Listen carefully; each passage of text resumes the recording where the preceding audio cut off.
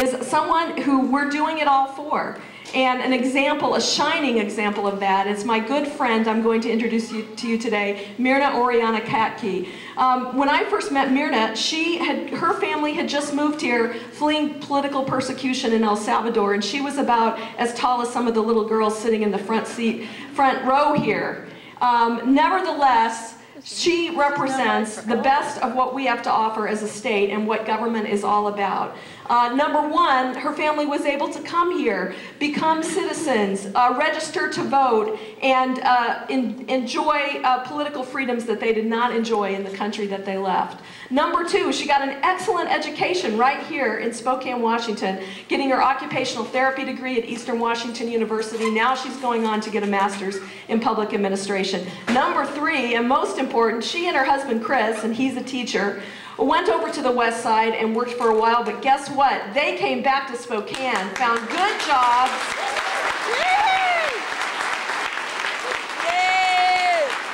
They're already contributing to our community. They've already been foster parents. They're going to contribute to raising a new generation of healthy, happy, educated kids right here in Spokane. It's my pleasure to introduce to you Mirna Katke.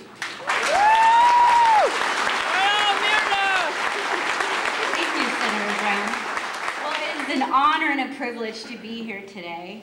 I just wanted to talk a little bit about when I came to Spokane. My family and I came almost 25 years ago, and we were immediately embraced by not only the community of St. Anne's Church, but the community of Spokane.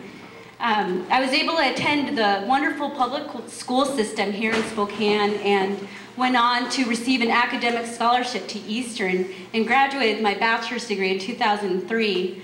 I went to Seattle for a short stay and decided to come back with my husband, and I will be graduating with my master's degree this summer, so I'm very excited.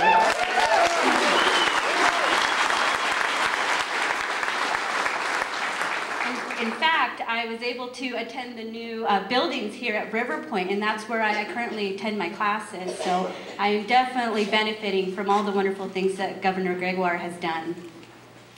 I chose occupational therapy because I wanted to pursue a career in healthcare, and by being able to provide therapy services and rehab was a way for me to give back to this wonderful community of Spokane.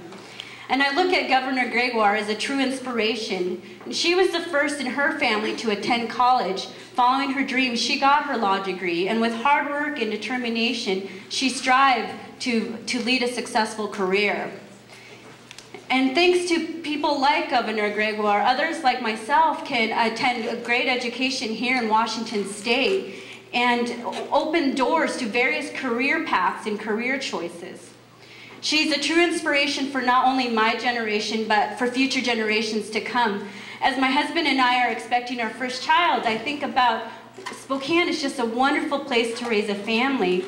But Washington State is a great place for a child or any other student to follow their dreams and become whatever they desire. So that's why we need to re-elect our Governor Gregoire and continue on this path. So with great pleasure, please join me in welcoming Governor Chris Gregoire.